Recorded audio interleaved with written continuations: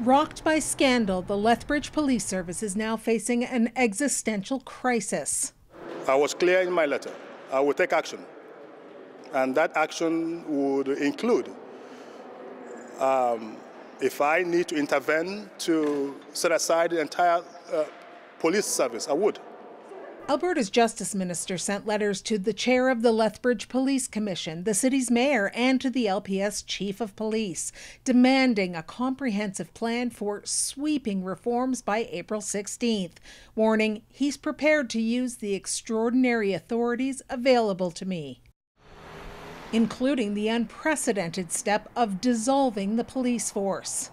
I want to solve the culture of impunity that is taking place there.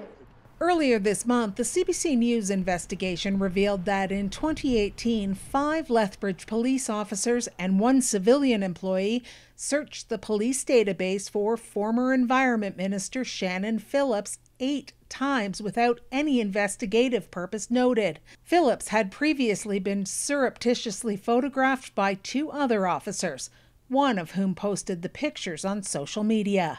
We need to make darn sure that this kind of thing never happens again. We cannot, under any circumstances, be in a position where law enforcement are able to bully or intimidate democratically elected representatives.